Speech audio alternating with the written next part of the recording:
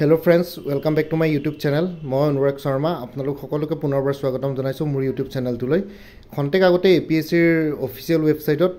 এটা ইনষ্ট্ৰাকচন দিয়া হৈছে যি সকল ৰিসাৰ্চ এসিস্টেন্টৰ ক্যান্ডিডেটস আছে, এক্সপেৰিয়েন্স আছে, যোনটোৰ পৰীক্ষা হ'বলগীয়া আছে 27 মাৰ্চ 2022 চন মানে দেওবাৰে আৰু অলৰেডি এডমিশন সাৰ্টিফিকেট কালিৰ পৰা ইস্যু কৰা আৰম্ভ ষ্টাৰ্ট কৰিলে তো তাতে এটা অফিচিয়েলি APSC এটা ইনষ্ট্ৰাকচন দিছে ইনষ্ট্ৰাকচনস টু ক্যান্ডিডেটস ঠিক আছে research assistant in planning সাৰ্ভিসেস under ট্ৰান্সফৰমেশন and development department Assam ইনষ্ট্ৰাকচনস two candidates তো ইনষ্ট্ৰাকচনস কিনি কি আছে মই আপোনালোকক এবাৰ আপোনালোকৰ সৈতে শেয়াৰ কৰো আৰু লগতে কোনবাই যদি বুজি নাপায় মই অসমীয়াটো অকমান ডিক্টেট কৰি দিম ঠিক আছে candidates R ৰিকোয়াৰ্ড to note the following ইনষ্ট্ৰাকচনস carefully তো এইখিনি ইনষ্ট্ৰাকচনস দিয়া আছে তো ক্যান্ডিডেটস খিনিক সকলোকে ভালকে মনোযোগেৰে এইখিনি বস্তু চাবলৈ কৈছে ইনষ্ট্ৰাকচনস খিনিক তো instruction number 1 the candidate must bring his her e-admission certificate to the examination venue to secure admission as per the date and venue specified in the same candidate without his her e-admission certificate will be denied entry ঠিক আছে তো আপোনালোকৰ যোনখন e-admission certificate আছে হেখন examination venue লে লৈ আনিবলৈ কৈছে লগত মানে হেখনৰ যোনখু হাৰ্ড কপি থাকিব তো হেখনৰ প্ৰিন্ট আউট এখন উলিয়াই পেলাই নিজৰ লগত examination venue যাৰ যত examination center পৰিছে তালে লৈ যাব লগতে আৰু যি সকল ক্যান্ডিডেটস হেখন লৈ নাযাব e-admission certificate তো তেওঁলোকক exam হলত এন্ট্ৰি কৰিবলৈ নিদিব Wearing of marks is mandatory. Entry in the venue will not be allowed without marks. So marks to mandatory hoy. Marks nipinake examination venue entry koratu allowed nohobo. ঠিক আছে তো marks এখন পিনিয়ে যাব লাগিব আপোনালোকে Candidates should reach the examination venue 1 hour before the prescribed time of commencement of the examination. তো examৰ time তো দিয়া আছে 10 টাৰ পৰা 12 টা তো 10 টা বজাৰ স্টাৰ্টিং টাইম তো আপোনালোকে 1 ঘণ্টাৰ আগতে examination venue পাবলৈ কৈছে মানে 9 টা বজাত পুৱাকে যাব সকলোৱে So point number 4 candidates shall be allowed to enter the examination hall 30 minutes before the prescribed time for commencement of the examination and should take his her seat as per assigned roll number ঠিক আছে আৰু ইয়াতে 4 number পইণ্টত কৈছে candidates সকলক exam start candidates সকলক examination হল 30 minutes যোনটো time হয় হে 30 মিনিটছৰ আগতে এক্সাম হলত এন্ট্ৰি কৰিবলৈ দিব মানে ধৰক 10 টা বজাৰ পৰা পৰীক্ষা আৰম্ভ তো 9:30 বজাৰ পৰা এক্সামিনেশন হলৰ দুৱাৰ খুলি দিব আপোনালোকে 30 মিনিটছৰ আগতে এক্সামিনেশন হলত এন্ট্ৰি কৰিব পাৰিব আৰু নিজৰ সিট বিলাক লৈ লব ৰোল নাম্বাৰ বিলাক বিচাৰি পেলাই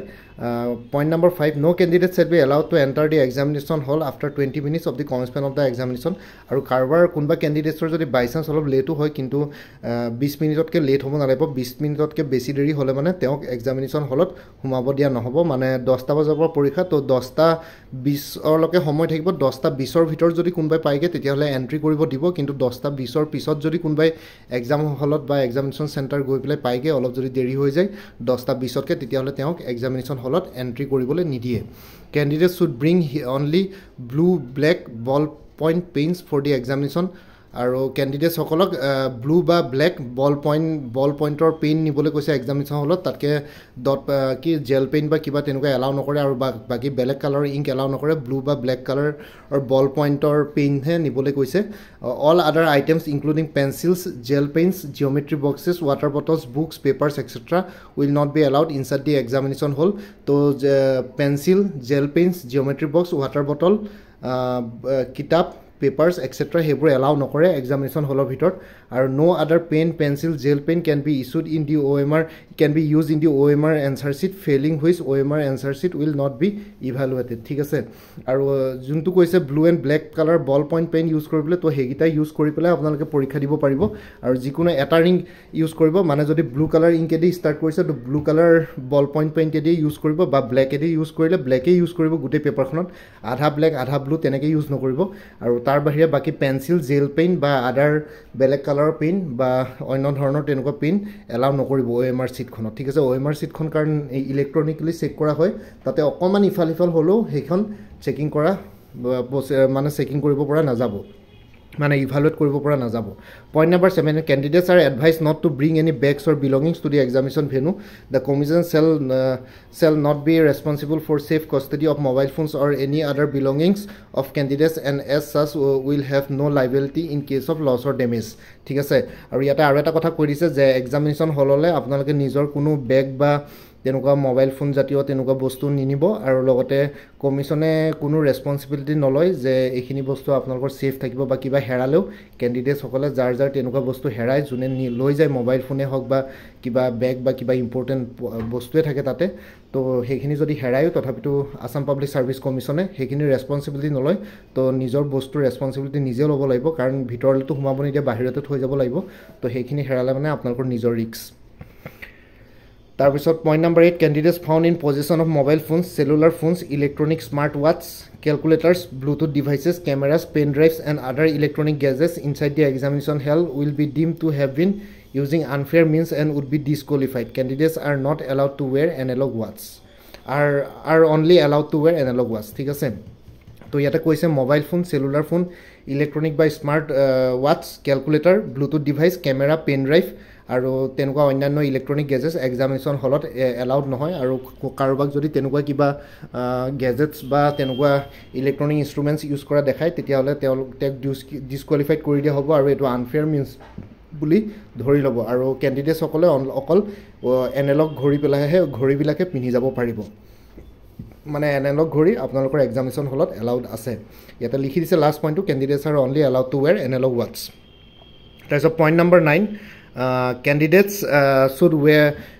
the candidates should write carefully the name of the center and venue of the examination and her roll number as mentioned in the admission certificate, test booklet number and the test booklet series in the space provided in the OMR sheet, failing which the OMR answer sheet will not be evaluated. It may be noted that the test question booklet in each session will have 4 different series A, B, C and D. ঠিক আছে আৰু candidates সকলক সেন্টাৰটো আৰু ভেনুটোৰ নাম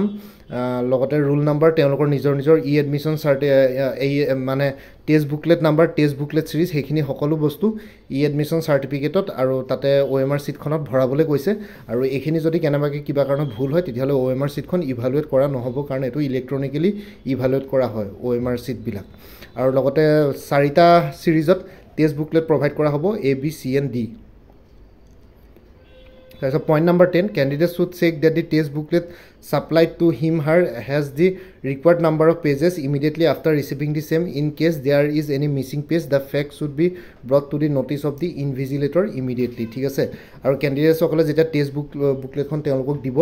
তেতিয়া লগে লগে আপোনালোকে চেক কৰি চাব লাগিব তাতে পেজ নাম্বাৰ কেটা দি আছে টোটাল পেজ কিমান লিখা আছে আৰু টোটাল পেজ আপোনালোকৰ কিমান আছে মাজতে কিবা পেজ মিসিং আছে নেকি তো হেতু বস্তু হুনকালে চাই পেলাই আপোনালোকে যদি কিবা কাৰণত যদি কিবা পেজ মিসিং থাকে বা কিবা আখৰ বা কিবা কোৱেশ্চন যদি মিস হৈ থাকে তেতিয়াহলে আপোনালোকে হুনকালে লগে লগে ইনভিজিলেটৰক লগে লগে হেখিনি বস্তু দেখুৱাই দিব লাগিব ইমিডিয়েটলি তাৰপিছত point number 11 the candidate should read carefully and follow thoroughly the instructions printed on the cover of the test booklet and at the back of the OMR answer sheet আৰু লগতে ক্যান্ডিডেটস সকলক আৰু এটা কথা কৈছে যে test বুকলেটখনৰ কভাৰটোত আৰু OMR sheetৰ back সাইডে যি ইনস্ট্ৰাকশনস দিয়া আছে হেখিনি ইনস্ট্ৰাকশনস ভালকে পঢ়ি পেলাই হে গুটেখিনি বস্তু ফিল কৰিবলৈ গৈছে there will be negative marking at the rate of 0.25 mark to 0.25 per 1 mark against each wrong answer marked by a candidate তো ঠিক আছে ইয়াতে নেগেটিভ মার্কিং আছে 0.25 per 1 mark ঠিক আছে এক মার্কত যদি আপোনালোকে কোনবাটা আনসার ভুল কৰে তেনলে নেগেটিভ মাৰ্কিং আছে আপোনালোকৰ পেনাল্টি লাগি যাব 0.25 mark 0.25 per 1 mark ঠিক আছে এক মাৰ্কৰ পৰা 0.25 মাইনাস হৈ যাব এটা ধৰ এটা ৰং আনসাৰ দিলে এটা ৰং আনসাৰৰ ক্ষেত্ৰত 1 মাৰ্ক টু হে আনসাৰটো গলে আৰু লগতে 0.25 পেনাল্টি লাগি যাব মানে এটা আনসাৰত যদি 1 মাৰ্ক কে থাকে তেতিয়ালে 0.25 টো আৰু পেনাল্টি লাগি পেলে 1.25 মাৰ্কস আপোনালোকৰ এনে যাবগে তো হেতু কাৰণে কেয়াৰফুলি মানে গুটেবিলাক আনসাৰবিলাক যোনবিলাক আনসাৰ সিওৰ নহয় হেবোৰ নামাৰিব কাৰণ ইয়াতে নেগেটিভ মার্কিং থাকিলে মার্কস বহুত কমি যাব নহলে যদি বেছিকে ভুল হৈ থাকে Point number 13 the candidate must not indulge in copying communicating with other candidates or resorting to any misconduct or unfair means in the examination hall she will be disqualified if found doing so আৰু candidates সকল আৰু এটা কথা কৈছে কোনো বেলেগ ক্যান্ডিডেটছৰ পৰা copy কৰিব মানা কৰিছে কাৰো লগত কথা পাতিব মানা কৰিছে এক্সাম চলি থকাৰ সময়ত আৰু লগতে কোনো ধৰণৰ আনফেয়াৰ মিন্স মানে চিটিং বা তেনেকুৱা কিবা ধৰণৰ একো তেনেকুৱা আনফেয়াৰ মিন্স এক্সামিনেশ্যন হলত এপ্লাই কৰিব মানা কৰিছে নহলে তেওঁলোকক ডিসকুৱালিফাইড কৰি দিয়া হ'ব যদিহে তেনেকুৱা কিবা প্ৰুফ পায় আৰু point number 14 no candidate shall be allowed to go to toilet restroom during the first 30 minutes and the last 30 minutes of examination আৰু কোনো কেণ্ডিডেটছক টয়লেট বা ৰেষ্ট ৰুমলৈ প্ৰথম 30 মিনিট আৰু লাষ্টৰ 30 মিনিটত যাব দিব নিদিয়ে এলাউ নকৰে মানে আপোনালোকে প্ৰথমতে 10টাৰ পৰা 12টালৈকে পৰীক্ষাটো তো 10:30টাৰ পিছত টয়লেট বা ৰেষ্ট ৰুম যাব পাৰিব আকৌ 10:30টাৰ পৰা 11:30টাৰ ভিতৰত যাব পাৰিব বাকি 10:30টাৰ পৰা 10:30টালৈকে যাব নোৱাৰে আকৌ 11:30টাৰ পৰা 12টাৰ ভিতৰলৈকে আপোনালোকে যাব নোৱাৰে 10:30টাৰ পৰা 11:30টাৰ ভিতৰত সেই 1 ঘণ্টাৰ ভিতৰতে আপোনালোকে টয়লেট বা ৰেষ্ট ৰুম যাব পাৰিব আৰু এটা লিখিছে candidate will be পাৰমিটেড to use the rest room for A maximum time period of 15 minutes only if in case a candidate fails to return to the examination hall within the stipulated time period she will be liable for disqualification আৰু কোনবাই যদি rest room use কৰে কাৰোবাৰ যদি গা বেয়া লাগে বা কিবা তেনেকুৱা ধৰণৰ কিবা কন্ডিশন হয় তেতিয়াহলে তেওঁলোকে ৰেষ্ট ৰুম ল'ব পাৰিব কিন্তু 15 মিনিটৰ কাৰণে ৰেষ্ট ৰুমটো ইউজ কৰিব পাৰিব 15 মিনিটতকৈ বেছি সময়লৈকে যদি ৰেষ্ট ৰুমত থাকে যদি আৰু এক্সাম হলতে আকৌ মানে ৰিপোৰ্ট নকৰে তেতিয়াহলে ৰিপোৰ্ট নকৰে আহি পেলাই 15 মিনিটৰ ভিতৰত তেতিয়াহলে তেওঁলোকক আকৌ হেতুৰ ক্ষেত্ৰটো ডিসকুৱালিফাইড কৰি দিয়া হ'ব আৰু point number 15 no candidate will be allowed two live the examination hall room until expiry of the full allotted time of the examination আৰু লগতে কোনো ক্যান্ডিডেটছক আগতে যদি কাৰোবাৰ সোনকালে হৈ যায় পৰীক্ষা মানে লিখা সোনকালে হৈ যায় পৰীক্ষা দিয়া কিন্তু কোনো কাকো এক্সামিনেশ্যন হল এৰি যাব নোৱাৰে আপোনালোকে 2 ঘণ্টা তাত বহিবই লাগিব মানে 12টা বজালৈকে আপোনালোকে তাত থাকিবই লাগিব 12টা বজাৰ পিছতে পেপাৰ সাবমিট কৰি পেলাই আপোনালোকে এক্সামিনেশ্যন হল এৰি যাব পাৰিব point number 16 the candidate should hand over the OMR answer sheet personally to the invigilator on duty before he leaves the examination hall আৰু ক্যান্ডিডেট সকলে নিজৰ OMR sheetখন পাৰ্সোনালি ইনভিজিলেটৰক জমা দিব লাগিব এক্সামিনেশ্যন হলটো এৰি অহাৰ আগতে মানে 12টা বজাৰ লগে লগে আপোনালোকে নিজে পাৰ্সোনালি হেখিনি জমা দিব লাগিব তাৰ পিছত এক্সাম হলটো এৰি আহিব লাগিব মানে আপোনালোকে নিজৰ ডেস্কতে OMR sheetখন পেলাই থৈ আহিব নোৱাৰিব তো এইখিনি আছিল ফ্ৰেন্ডছ ইনস্ট্ৰাকশনখিনি ইয়াতে ইংলিছতে দিয়া আছে মই তথাপিটো অসমীয়াত অনুবাদ কৰি পেলাই আপোনালোকক জনাই দিলোঁ যিসকলে অকমান বুজিবলৈ দিগদাৰ পায় ইংলিছত তো তেওঁলোকৰ কাৰণে যাতে সুবিধা হয় আই হোপ আপোনালোকে ভিডিঅটো চাই বুজি পালে সকলোবোৰ কথা আৰু বাকি মোৰ ভিডিঅটো চাই যদি ভাল পালে মোৰ চেনেলটো সাবস্ক্ৰাইব কৰি ল'ব আৰু লগতে আপোনালোকৰ যিমানখিনি ফ্যামিলি ফ্ৰেন্ডছ ৰিলেটিভছ আৰু চিনাকি এক্সপেৰিয়েন্স আছে তেওঁলোকৰ লগত মোৰ চেনেলটো শ্বেয়াৰ কৰিব আৰু লগতে